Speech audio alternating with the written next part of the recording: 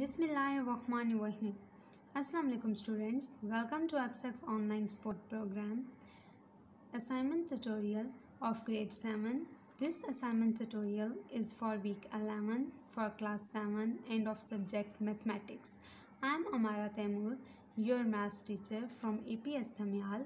Today our topic is combining universal set, complement of set, subset, intersection and union of set. In this topic you will learn how to take complement, intersection and union of set through Venn diagram.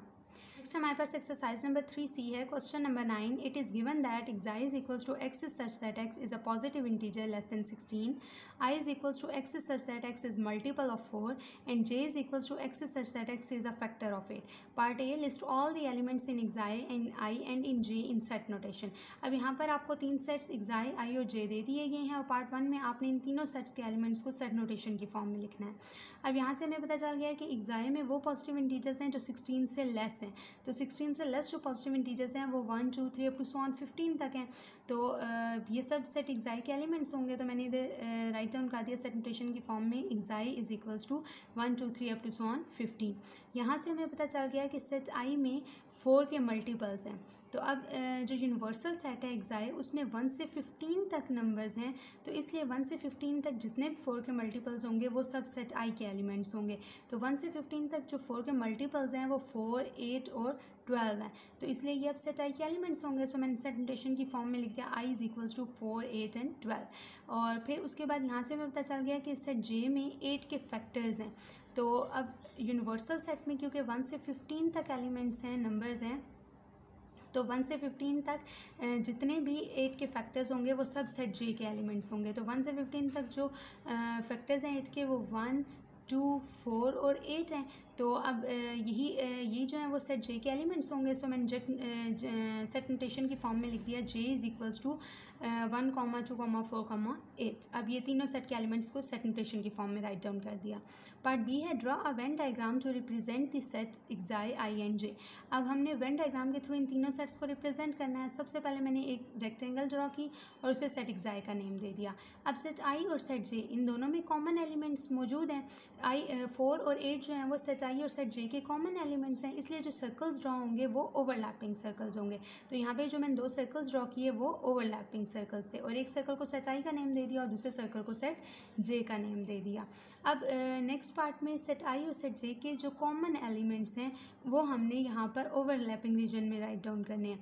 तो set i और set j के जो common elements हैं वो 4 और 8 हैं. सो 4 और 8 को जो है वो मैंने यहाँ पर ओवरलैपिंग रीजन में लिख दिया. नेक्स्ट स्टेप में सेट i के वो एलिमेंट्स जो कि इस ओवरलैपिंग रीजन में नहीं लिखे गए वो यहाँ पर सर्कल i के नॉन ओवरलैपिंग रीजन में लिखने हैं. और सेट j के भी जो एलिमेंट्स ओवरलैपिंग रीजन में नहीं लिखे गए वो यहाँ पर सर्कल j के नॉन ओवरलैपिंग रीजन में लिखने हैं.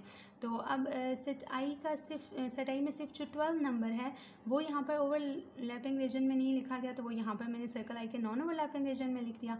और इसी तरह से सेट j में 1 और 2 ये 2 नंबर्स ऐसे हैं जो कि ओवरलैपिंग रीजन में नहीं लिखे गए हुए. तो ये मैंने यहाँ पर जो है वो सर्कल j के नॉन ओवरलैपिंग रीजन में लिख दिए. अब नेक्स्ट स्टेप में xi के जो एलिमेंट जो हैं वो सर्कल में नहीं लिखे गए वो एलिमेंट्स यहाँ पर हमने रेक्टेंगल में लिखने हैं. तो xi के जो एलिमेंट्स सर्कल में नहीं लिखे हुए वो हमारे पास 3, 6, 7, 9, 10, 11, 13, 14 एंड 15 ये हैं. तो अब ये जो सारे एलिमेंट्स थे ये मैंने रेक्टेंगल में लिख दिए. तो ये अब हमने वेन डायग्राम के थ्रू जो है वो xi, i और j को रिप्रेजेंट कर दिया. क्वेश्चन नंबर 9 का पार्ट सी है हमारे पास. From Venn diagram find i union j whole complement. अब हमने वेन डायग्राम के through i union j whole complement find out करना है. i union j whole complement equal होता है हमारे पास xi minus i union j के. यानी i union j whole complement में xi के वो एलिमेंट्स आते हैं जो कि i यूनियन j के एलिमेंट्स नहीं होते. अब सबसे पहले हम वेन डायग्राम के थ्रू देखते हैं कि i यूनियन j के एलिमेंट्स कौन कौन से हैं. मीन्स i यूनियन j में कौन कौन से एलिमेंट्स मौजूद हैं. i यूनियन j में सेट i और सेट j के सब एलिमेंट्स आते हैं. तो अब सर्कल्स के ओवरलैपिंग और नॉन ओवरलैपिंग रीजन्स में सेट i और सेट j के सब एलिमेंट्स मौजूद हैं. मींस सर्कल्स के अंदर जितने भी नंबर्स हैं वो सब i यूनियन j के एलिमेंट्स हैं। तो अब I union J whole complement में एक्साई के वो एलिमेंट्स आते हैं जो कि आई यूनियन जे के एलिमेंट्स नहीं होते। तो इसलिए सर्कल्स में एक्साई के जो एलिमेंट्स मौजूद हैं वो I union J whole complement में नहीं आएंगे, इसलिए क्योंकि सर्कल के अंदर जो नंबर्स हैं वो आई यूनियन जे के भी एलिमेंट्स हैं। अब सर्कल से बाहर रेक्टेंगल में जो नंबर्स हैं ये एक्साई के वो एलिमेंट्स हैं जो कि आई यूनियन जे के एलिमेंट्स नहीं हैं। तो इसलिए सर्कल से बाहर रेक्टेंगल में ये जो नंबर्स हैं 3, 5, 6, 7, 9, 10, 11, 13, 14 एंड 15 ये जो हैं वो I union J whole complement के एलिमेंट्स होंगे। तो अब ये जो रेक्टेंगल में ये सारे नंबर्स हैं, सर्कल से बाहर रेक्टेंगल्स में जो नंबर्स हैं 3, 5, 6, 7, 9, 10, 11, 13, 14 एंड 15 ये I union J whole complement के एलिमेंट्स हैं। तो इसलिए मैंने लिख दिया I union J whole complement equals to 3, 5, 6, 7, 9, 10, 11, 13, 14 and 15। Part 2 में हमने आई इंटरसेक्शन जे कम्प्लीमेंट फाइंड आउट करना है। अब सबसे पहले जो है वो हम देखेंगे कि सेट आई में कौन से एलिमेंट्स आ रहे हैं, जे कम्प्लीमेंट में कौन से एलिमेंट्स आ रहे हैं, देन हम बताएंगे कि आई इंटरसेक्शन जे कम्प्लीमेंट में कौन से एलिमेंट्स होंगे। अब सबसे पहले अगर आप देखें तो सर्कल्स के ओवरलैपिंग रीजन में जो दो नंबर्स मौजूद हैं 4 और 8 ये सेट आई के एलिमेंट्स हैं। इसी तरह से सर्कल आई के जो नॉन ओवरलैपिंग रीजन में नंबर 12 मौजूद है ये भी जो है वो सेट आई का एलिमेंट है। तो सेट आई में 4, 8 और 12 ये तीन एलिमेंट्स हैं। सो मैंने यहाँ पर लिख दिया set I is equals to 4, 8 and 12। अब जे कम्प्लीमेंट में हमने बताने हैं कौन से एलिमेंट्स हैं। जे कम्प्लीमेंट इक्वल होता है एक्साई माइनस जे के, यानी जे कम्प्लीमेंट में एक्साई के वो एलिमेंट्स आते हैं जो कि सेट जे के एलिमेंट्स नहीं होते।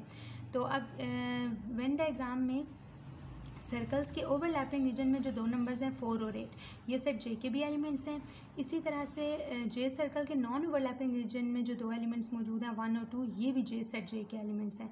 इसलिए 1, 2, 4 और 8 ये जो एलिमेंट्स हैं ये जो है वो जे कम्प्लीमेंट के एलिमेंट्स नहीं होंगे। अब सर्कल आई के नॉन ओवरलैपिंग रीजन में जो नंबर 12 है ये एक्साई का वो एलिमेंट है जो कि जे का एलिमेंट नहीं है। तो इसलिए ये 12 भी जो है वो जे कम्प्लीमेंट का एलिमेंट होगा। इसी तरह से सर्कल से बाहर रेक्टेंगल में जो नंबर्स मौजूद हैं ये भी एक्साई के वो एलिमेंट्स हैं जो कि जे के एलिमेंट्स नहीं हैं। इसलिए ये जो रेक्टेंगल से बाहर सर्कल से बाहर रेक्टेंगल्स में जो नंबर हैं ये भी जे कम्प्लीमेंट के एलिमेंट्स होंगे। अब जे कम्प्लीमेंट में जो है वो 12 भी जे कम्प्लीमेंट का एलिमेंट है और 3, 5, 6, 7, 9, 10, 11, 13, 14 एंड 15 ये भी जे कम्प्लीमेंट के एलिमेंट्स हैं। सो मैंने लिख दिया यहाँ पर जे complement is equals to 3, 5, 6, 7, 9, 10, 11, 12, 13, 14 and 15। अब नेक्स्ट हमने बताना है कि आई इंटरसेक्शन जे कम्प्लीमेंट में कौन से एलिमेंट्स हैं। आई इंटरसेक्शन जे कम्प्लीमेंट में सेट आई और जे कम्प्लीमेंट के सिर्फ कॉमन एलिमेंट्स आते हैं, मींस सिर्फ वो एलिमेंट्स आते हैं जो कि सेट आई और सेट जे दोनों में मौजूद हो। अब सेट आई में जो है वो सर्कल आई के नॉन ओवरलैपिंग रीजन में जो नंबर 12 मौजूद था ये भी आता है, ये भी मौजूद है। और जो सर्कल्स के ओवरलैपिंग रीजन में जो दो नंबर्स हैं 4 और 8 ये दोनों भी जो है वो सेट आई के एलिमेंट्स हैं। और जे कम्प्लीमेंट में जो सर्कल आई के नॉन ओवरलैपिंग रीजन में जो नंबर 12 मौजूद है ये भी जो है वो जे कम्प्लीमेंट का एलिमेंट है। और इसी तरह से सर्कल से बाहर रेक्टेंगल में जो नंबर्स मौजूद हैं ये भी जे कम्प्लीमेंट के एलिमेंट है। तो अगर आप देखें तो ये जो नंबर 12 है ये सेट आई का भी एलिमेंट है और जे कम्प्लीमेंट का भी एलिमेंट है। तो क्योंकि अब जो 12 है सेट आई और जे कम्प्लीमेंट इन दोनों का कॉमन एलिमेंट है तो सो आई इंटरसेक्शन जे कम्प्लीमेंट में जो है वो 12 आ जाएगा। तो यहाँ पे मैंने लिख दिया कि आई intersection J complement equals to 12। अब 12 के अलावा अगर कोई और एलिमेंट भी ऐसा होता, कोई और नंबर भी होता जो कि आई और जे कम्प्लीमेंट दोनों में मौजूद होता तो फिर वो भी आई इंटरसेक्शन जे कम्प्लीमेंट में आता। लेकिन सिर्फ 12 ही जो है वो आई और जे कम्प्लीमेंट का कॉमन एलिमेंट है, तो इसलिए जो है वो आई इंटरसेक्शन जे कम्प्लीमेंट में सिर्फ 12 नंबर जो है वो आ रहा है। नेक्स्ट हमारे पास क्वेश्चन नंबर 10 है identify and shade the following regions on separate Venn diagrams. अब यहाँ पर जो है वो आपको एक वेन डायग्राम दे दी गई है जिसमें एक्साई सेट के और एल को रिप्रेजेंट किया गया है। पार्ट 1 है के इंटरसेक्शन एल। अब इस वेन डायग्राम का जो रीजन जो है वो के इंटरसेक्शन एल को रिप्रेजेंट कर रहा है हमने उसको शेड करना है। तो अब सबसे पहले जो है वो मैंने ये जो क्वेश्चन में वेन डायग्राम गिवन है इसको एज इट इज़ मैंने ड्रॉ कर लिया। अब के इंटरसेक्शन एल में के और एल का सिर्फ कॉमन रीजन आएगा। तो अब इस वेन डायग्राम में के और एल का जो कॉमन रीजन है वो जस्ट ये वाला रीजन है, ओवरलैपिंग रीजन है। तो ये सिर्फ ओवरलैपिंग रीजन जो है वो के और के इंटरसेक्शन एल को रिप्रेजेंट कर रहा है। तो अब इसलिए जो है वो मैंने सिर्फ इस ओवरलैपिंग रीजन को शेड कर दिया। पार्ट 2 है हमारे पास के यूनियन एल। अब वेन डायग्राम का जौन सा रीजन के यूनियन एल को रिप्रेजेंट करेगा हमने उसको जो है वो शेड कर देना है। अब सबसे पहले उसी तरह से क्वेश्चन में जो वेन डायग्राम गिवन है उसको मैंने एज इट इज़ ड्रॉ कर लिया। अब के यूनियन एल में सेट के और एल के कॉमन और अनकॉमन सब रीजन्स जो हैं वो आएंगे। अब के और एल का कॉमन रीजन ये ओवरलैपिंग रीजन है और अनकॉमन रीजन ये और ये हैं। तो अब के यूनियन एल में क्योंकि जो है वो के और एल के कॉमन और अनकॉमन ये सब रीजन्स जो हैं वो आ रहे होते हैं, तो इसलिए जो है वो अब यहाँ पर ये जो कॉमन और अनकॉमन रीजन्स हैं ये सब के यूनियन एल को जो है वो रिप्रेजेंट करेंगे। तो यानी आप ये कह सकते हैं कि सर्कल के अंदर का जितना भी एरिया है ये सब जो है वो के यूनियन एल को रिप्रेजेंट करेगा। अब क्योंकि सर्कल्स के अंदर का जो सारा एरिया ये के यूनियन एल को रिप्रेजेंट कर रहा है, इसलिए मैंने सर्कल के अंदर के सब एरिया को जो है वो शेड कर दिया। पार्ट 3 है के यूनियन एल होल कम्प्लीमेंट। अब वेन डायग्राम का जौन सा रीजन जो है वो के यूनियन एल होल कम्प्लीमेंट को रिप्रेजेंट कर रहा है उसको हमने जो है वो शेड करना है। अब के union L whole complement equal होता है हमारे पास एक्साई माइनस के यूनियन एल के। तो यानी के यूनियन एल होल कम्प्लीमेंट में एक्साई का वो पोर्शन आता है जो कि के यूनियन एल को कंटेन नहीं कर रहा होता। अब सबसे पहले हम वेन डायग्राम में देखते हैं कि के यूनियन एल को कौन सा रीजन जो है वो वेन डायग्राम का रिप्रेजेंट कर रहा है। तो अब सर्कल के अंदर का जितना भी रीजन है, इन सर्कल्स के अंदर का जितना भी एरिया है वो सब के यूनियन एल को रिप्रेजेंट कर रहा है। तो अब ये सर्कल्स के अंदर का एरिया तो जो है वो के यूनियन एल होल कम्प्लीमेंट में नहीं आएगा, क्योंकि के यूनियन एल होल कम्प्लीमेंट में एक्साई का वो पार्ट आ रहा होता है या एक्साई का वो रीजन आता है जो कि के यूनियन एल को कंटेन नहीं करता। तो अगर आप देखें तो सर्कल से बाहर जो हमारे पास रेक्टेंगल का एरिया है ये एक्साई का वो पार्ट है जो कि के यूनियन एल को कंटेन नहीं कर रहा। तो इसलिए सर्कल से बाहर का जो रेक्टेंगल का एरिया है ये के यूनियन एल होल कम्प्लीमेंट को रिप्रेजेंट कर रहा है। तो अब क्योंकि सर्कल से बाहर का जो एरिया है रेक्टेंगल का ये के यूनियन एल होल कम्प्लीमेंट को रिप्रेजेंट कर रहा है, तो इसलिए सर्कल के बाहर जो रेक्टेंगल का एरिया था इसको मैंने शेड कर दिया। अब नेक्स्ट स्टूडेंट्स, ये आपकी होम असाइनमेंट है और ये आपने लूज शीट पे करनी है।